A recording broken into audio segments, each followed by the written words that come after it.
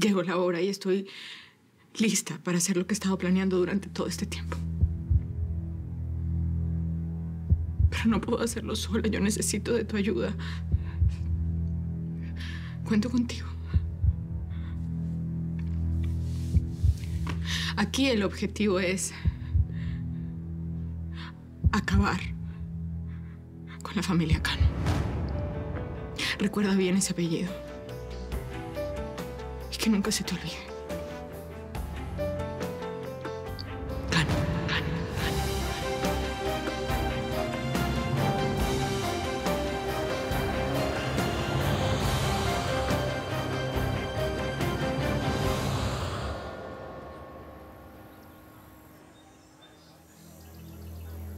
Esta familia tiene mucho más dinero del que tú y yo podemos imaginar, pero ese no es el punto. Yo no quiero su dinero manchado de sangre ni la mansión donde viven, no. Yo los quiero a ellos. A ellos. El patriarca de la familia se llama Gaspar Cano. Es abogado, dueño de uno de los bufetes más importantes del estado. Los que lo conocen dicen que es un hombre de buenos sentimientos. Pero yo no lo creo. Si es un Cano, tiene que ser un infeliz. Ya tomé la decisión. Estoy cansado. Y los hombres a mi edad solo piensan en jubilarse. Pero tú no eres como el resto de los hombres de tu edad. Además, Gaspar, ¿qué vas a hacer todo el día en tu casa, por favor? Leer. Ver todas esas películas que siempre quise ver, pero que nunca tuve el tiempo. Y presionar para que Humberto me dé nietos y poder malcriarlos. No sé, Vicente. Creo que llegó la hora, ¿sabes? Presiento que me queda muy poco tiempo a cargo del bufete. Gaspar Cano está casado con Francisca, una mujer inútil, superficial. Pero ¿quieres que te diga la verdad? Es ella la que me da miedo. Esas son las peores. Te advierto que debemos tener especial cuidado con esta mujer. ¡Begoña! ¡Lucy! Hay demasiada gente en esta cocina. O salen a servir al jardín o los saco a la fuerza. ¡Muévanse! ¿Y qué pasó con la comida? Lo único que han hecho es servir champaña, pero allá afuera no hay nada de comer. Eso es precisamente lo que estoy coordinando aquí, señora Francisca. En 2 minutos... En 2 minutos, nada. Tú toma esa charola, llévala afuera. Ahora. No voy a permitir que nadie salga hablando mal del servicio que ofrecimos en la fiesta de compromiso de mi hijo Humberto. ¿Está claro? Sí, señora. Sé que los Cano tuvieron 2 hijos, Humberto y Bárbara. Y por ellos voy a comenzar a cobrarme lo que me deben. El mayor se llama Humberto. Trabaja en el bufete de abogados con su padre. Y como te imaginarás, es prepotente, es insoportable y muy peligroso. ¿Y a qué hora llega la novia a su propia fiesta de compromiso? Me parece que esta está un poco retrasada ya. Así son las mujeres y así las queremos. ¿Y no te da miedo de que se haya arrepentido? ¿De qué? ¿De qué? ¿Comprometerse conmigo? Por favor, dime a qué mujer en su sano juicio se va a arrepentir de comprometerse con un hombre como yo. ¿Y por qué ninguna antes se había querido casar contigo? Un momento, corrección. Yo soy el que nunca había propuesto matrimonio antes. Yo te voy a decir algo. Yo estoy bastante ansioso e intrigado por conocer a esta novia misteriosa. Porque ustedes no llevan ni 3 meses de noviazgo, ni 3 meses. Pero ya tú estás haciendo una fiesta de compromiso. Ya. Mi mujer es la mujer perfecta. Lo que siempre soñé. Y si ya tengo a la mujer de mis sueños, ¿para qué seguir buscando? Además, cuando la conozcan, se van a dar cuenta que es imposible resistirse a ella. Imposible. Nunca te dejes confundir por Humberto Cano. Es peor que el demonio. Ese tipo es capaz de cualquier cosa con tal de conseguir lo que se ha propuesto. Por algo le dicen el tiburón blanco en tribunales. Un tiburón que no tiene piedad de nada ni de nadie. Su hermana se llama Bárbara. Los que la conocen dicen que es mejor tenerla de amiga, porque como enemiga es mortal. Y es cierto. Me consta que es la peor de todos. Es una víbora con la que no pienso tener la más mínima consideración. ¿Mi hija dónde está? Yo qué sé. ¿Se supone que tenía que vigilarla o qué? Jorge. George, me llamo George. No hagas que lo repita, ¿ok? Bárbara está casada con George Milán, aunque su verdadero nombre es Jorge Millán. Es un vividor, un mantenido que jamás ha trabajado. Es obvio que se casó con la menor de los Cano para gozar de su fortuna. Te pedí que la vigilaras. Lo único que falta es que Daniela arme uno de sus numeritos en plena fiesta de compromiso de Humberto. Bárbara y George no tienen escrúpulo. Son capaces de mentir, de engañar y de traicionar incluso a los suyos, con tal de no perder lo que tienen. Mamá, ¿has visto a Daniela? No me digas que mi nieta volvió a desaparecer. No, es solo que no la vi en el jardín y pensé que... Escúchame, Bárbara. Tú me avisas solo si es la policía la que vuelve a traer a Daniela a esta casa, como la semana pasada. Si no, no me hagas perder el tiempo, que bastante tengo yo con esta fiestecita organizada a última hora. La última integrante de la familia Cano es Daniela, hija única de Bárbara y de George. Su nombre es sinónimo de problemas. Y aunque parece una adolescente indefensa, es el demonio. ¡Daniela! Daniela es una pesadilla. Una pesadilla que tiene que pagar por todo lo que hizo. Sí, claro que quiero saber qué estabas haciendo encerrada en tu cuarto mientras todos estamos en el jardín. Nada, mamita, nada. Conociéndote, nada bueno sería. ¿Qué pretendes? ¿Provocar una pelea el mismo día de la fiesta de compromiso de tu tío? Con lo bien que se ha portado Humberto contigo. Y tú sabes perfectamente a lo que me refiero, niñita. Mamá, las fiestas me aburren. Disimulas. No estabas haciendo nada malo que me pueda dejar en vergüenza frente a los demás, ¿verdad? No, mamá, no. Muy bien. Pues entonces vamos al jardín, que la novia debe estar por llegar. Y sonríes apenas la veas entrar. Como comprenderás, en esta familia falta lo más importante. La novia. La mujer que llegará a declararles la guerra, utilizando todas sus armas. Y esta será una guerra a muerte, donde solo existe una posibilidad: ganar. Pero no te preocupes. Esta mujer se ha preparado durante 2 años para ese día. Conoce a cada uno de sus enemigos y ha urdido para cada uno de ellos una terrible venganza. ¿Y sabes por qué? Porque ella no es una santa. Al contrario. Ella es una diabla. Es una diabla, es una santa. Es todo eso que me encanta. Es un remedio que te alivia el corazón. Es una santa, es una diabla. Calcula todo lo que habla. Es un misterio que te rompe el corazón. Sin pedir perdón. Llegó la novia. Amor, disculpe el retraso, es que me entretuve haciendo unas cosas. La futura esposa de Humberto Cano no se disculpa con nadie, ni siquiera conmigo. ¿No me vas a decir cómo me veo? Pues es que eres hermosa. Como lo que eres, la más linda del planeta. Gracias. Pues vas a conocer por fin a mis papás. Al parecer el ultimátum que les di funcionó. Acaban de llegar a la ciudad.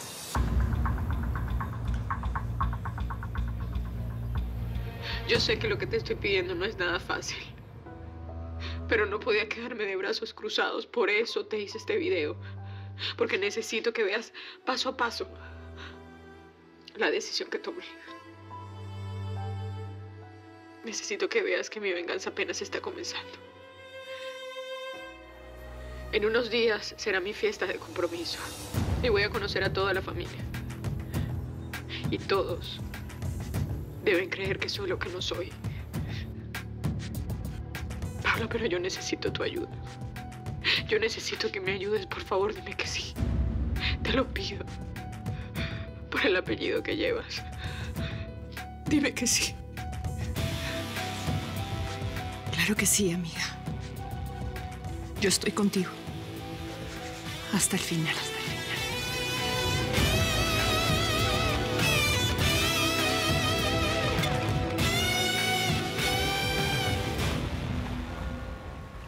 Bueno, pues muchísimas gracias por todo. Ha sido un verdadero placer tenerlos aquí en la casa y ya saben, es suya. Gracias. Buenas noches. Gracias, señor Brown. Señora. Muchas gracias. Hasta luego. Hasta luego. ¿Y ya se supo de dónde sacó mi hermano a esa mujer? Él me dijo que la conoció en el gimnasio. Increíble. No pensé nunca que Humberto se fuera a casar. Hay algo en ella que no me convence. Ay, mamá, por favor, no empieces. Si es la mujer perfecta para Humberto, mírala. Parece una modelo. Es millonaria, tiene clase, distinción. Y esas son cosas que no se compran, como tú siempre nos enseñaste. No sé. Pero más vale que te acostumbres, mamá. Porque en menos de una semana va a ser oficialmente tu nuera. Y mientras no se compren una casa, es aquí donde van a vivir. Con todos nosotros. ¿Y te voy a ver mañana? No, no lo sé. Es que con mis papás aquí estoy llena de compromisos. Pero cuando nos casemos y ellos se regresen a su casa, voy a ser toda tuya. 5 días. Solamente faltan 5 días. Para que seas mi mujer. Se me ocurre una cosa. ¿Por qué no dejas que te acompañe? Mi chofer se lleva a tus papás y te vas conmigo. No, mi amor, no hace falta. No hace falta. Seguramente querrán comentar conmigo cómo la pasaron en la fiesta. Además, tengo tanto tiempo que no los veo que sí quisiera acompañarlos al hotel donde se están quedando. ¿Y por qué en un hotel? ¿Por qué no se quedaron contigo? No quisieron.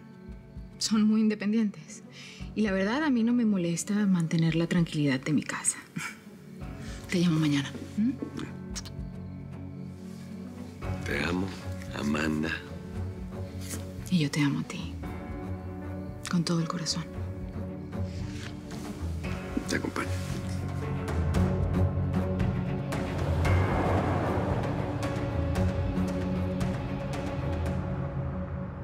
Bueno, parece que todo salió bien, ¿verdad? No hace falta que hable, señora. No hace falta.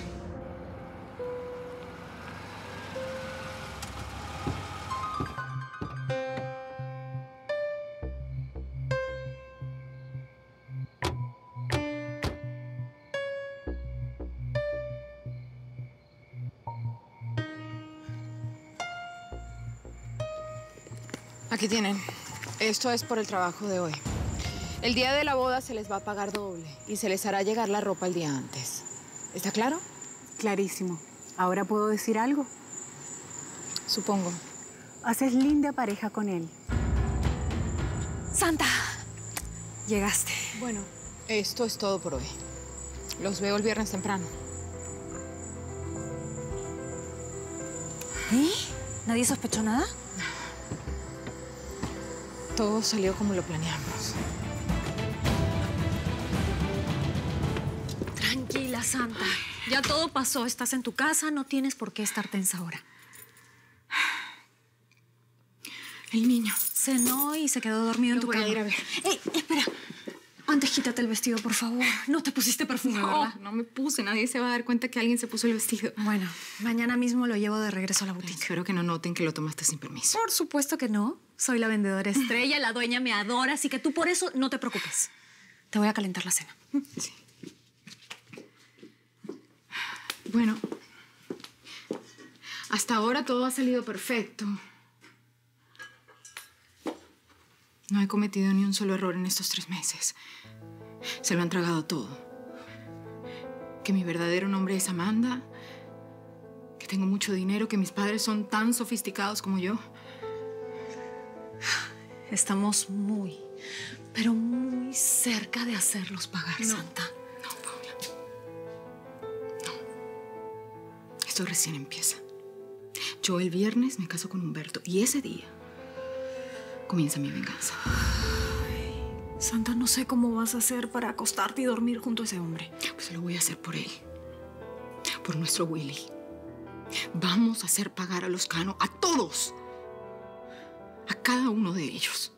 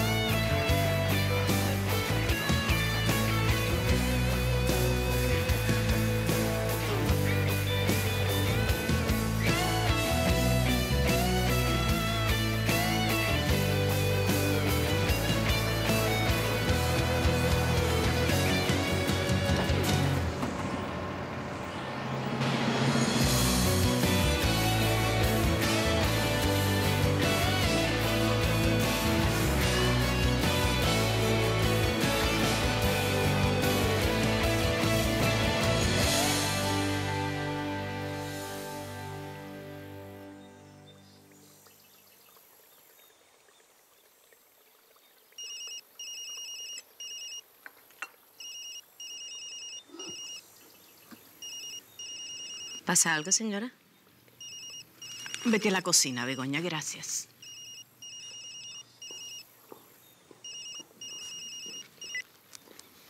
Sabía que me ibas a llamar. Feliz cumpleaños. Gracias, estaba esperando tus felicitaciones. Espero que podamos vernos sin que Gaspar se dé cuenta. Te tengo un regalo. No hace falta. Estoy en Marrero. ¿Qué? Ay, con mayor razón tenemos que vernos. No sé cómo ni cuándo, pero... Tú no sabes cuánto te extraño. Sí, claro que nos veremos, no te preocupes. Quiero verte, mi amor. Hace tanto que no te puedo abrazar. Sí, yo también quiero verte. Déjame instalarme y te busco para que nos encontremos. Te lo prometo. ¿Y dónde te vas a quedar? Exactamente eso es lo que estoy buscando. En cuanto tenga la dirección, te hablo y te la doy.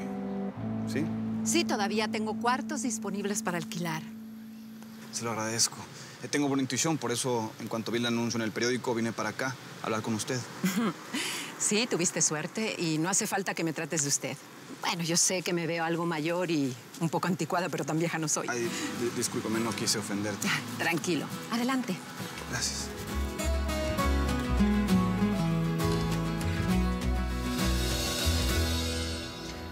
Pasa, estás en tu casa.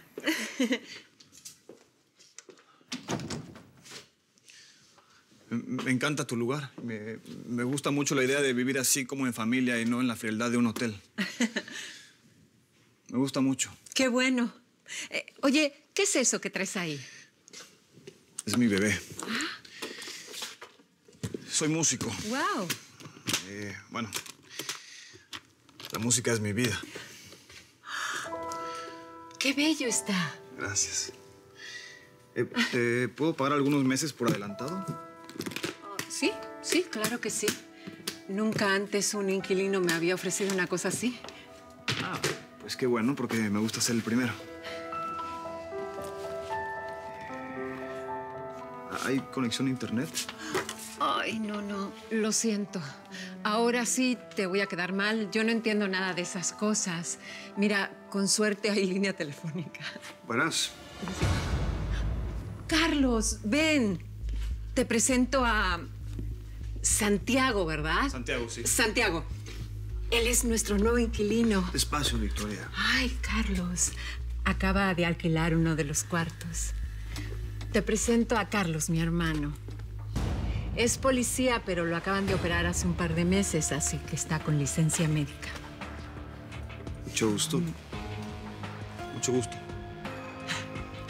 Bueno, le tuvieron que hacer un trasplante de riñón, pero míralo, ya está muy bien y sano, que es lo más importante, ¿verdad? Vele la cara de alegría que tiene. Dejé mi cartera aquí afuera, pero ahorita regreso, ¿eh? Ok.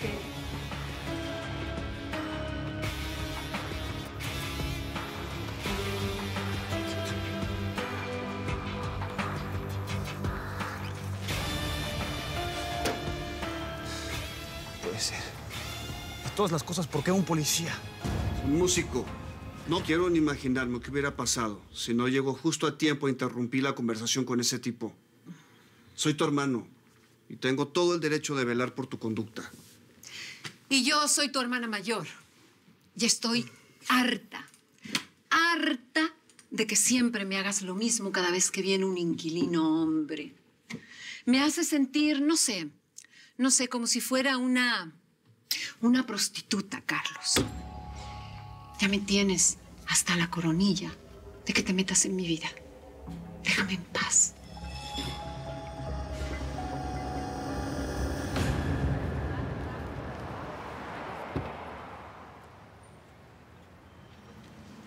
Gracias.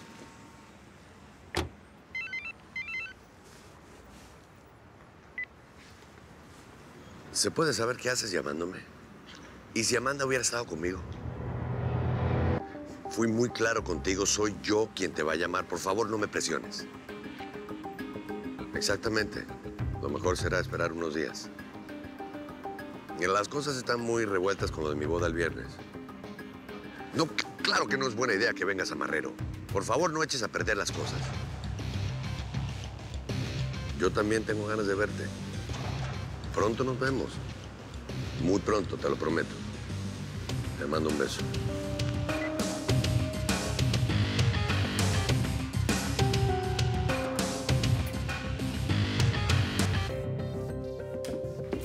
Buenos días, Olga.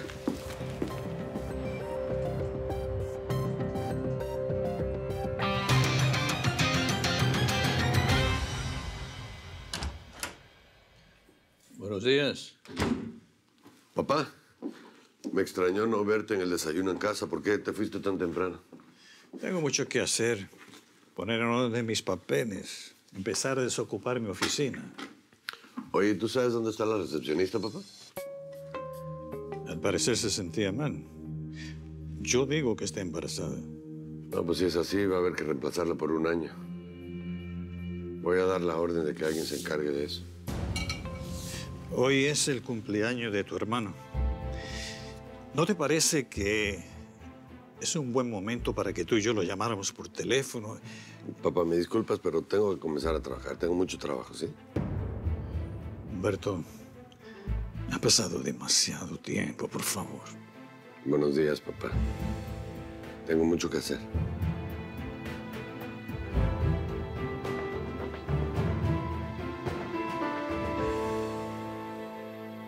Está muy bien, me gusta.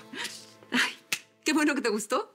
Bueno, te dejo para que te instales y para que desempaques todo. Gracias. Comemos a las 12:30. Todos juntos en el comedor y espero que no te moleste. No, claro que no. Precisamente es lo que me hace falta. Por eso no me fui a un hotel. Necesito sentirme como en casa, rodeado de una familia. Perfecto. Hasta ahora. Bye.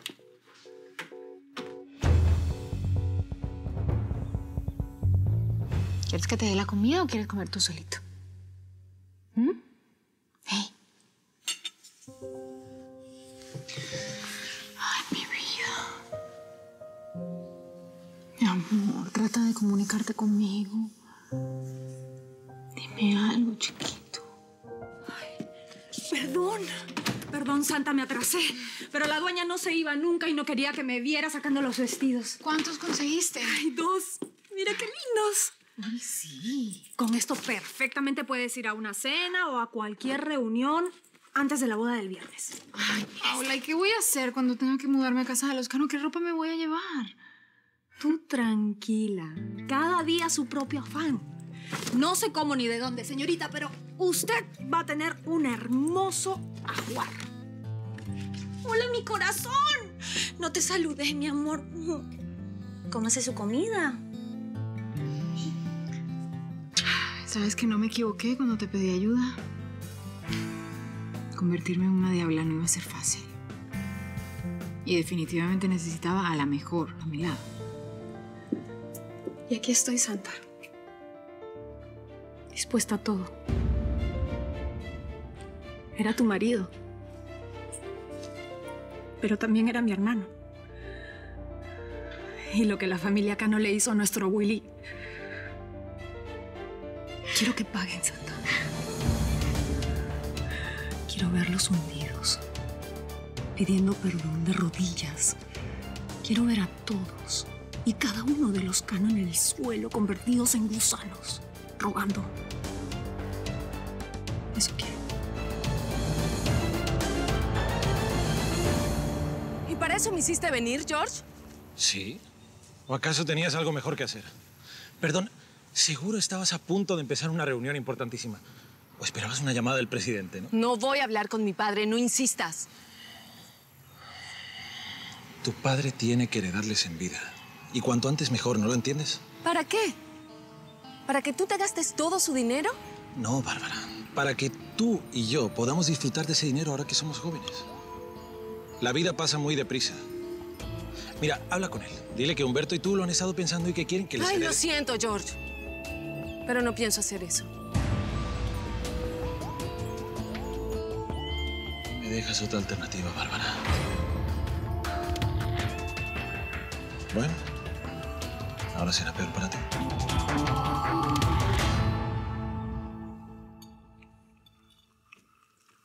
¿Cuándo fue lo del trasplante? Hace casi 3 meses. ¿Y el donante fue familiar? ¿Desconocido? Carlos, te están hablando. ¿De dónde eres? de todas partes realmente. Los músicos, los artistas, no pertenecemos a ningún lugar, somos gitanos. Me basta con meter en la base de datos en el departamento de policía tu número de seguro social para saber todo sobre tu vida. Es más rápido que me conteste, señor artista.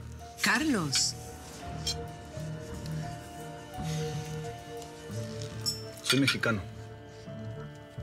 ¿Y estás recién llegado o vives hace mucho tiempo en los Estados Unidos? Hace mucho ya, bastante. ¿Y en qué trabajas? ¿En cuál estado estuviste antes de llegar a este pueblo? Estoy pensando que sería buenísimo poner internet en la casa. ¿Para qué? Bueno, pues para ponernos al día en eso de la tecnología y todo eso, ¿no? ¿No crees? Es buena idea. Victoria, muchas gracias por la comida, ¿eh? Estuvo deliciosa, no me tengo que ir. Qué bueno que te gustó. Nos vemos más tarde. ¿Qué?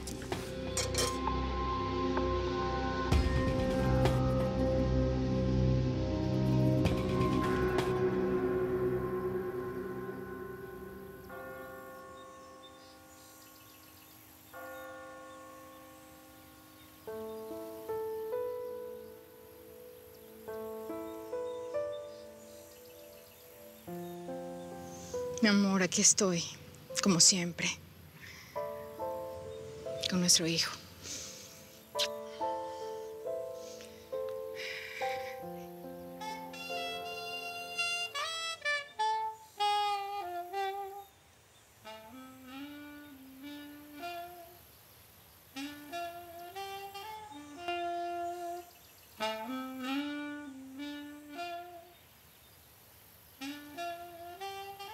¿La oyes, Willy? ¿Puedes oír esa música? Es tuya. Es la que tú escribiste. Es tu música.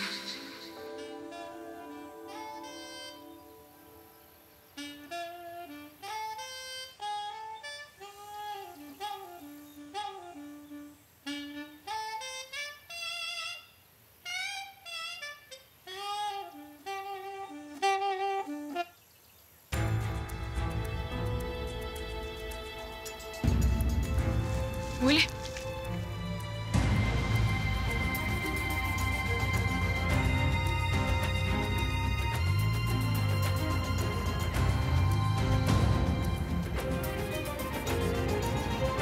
Willy.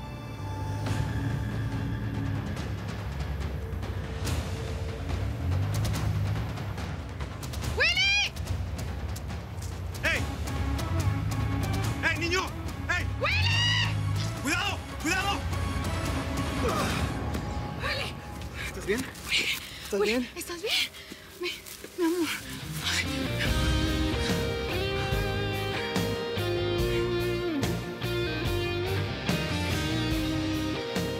Gracias.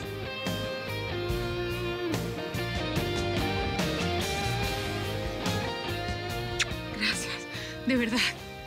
Le salvaste la vida a mi hijo, que es lo único que tengo.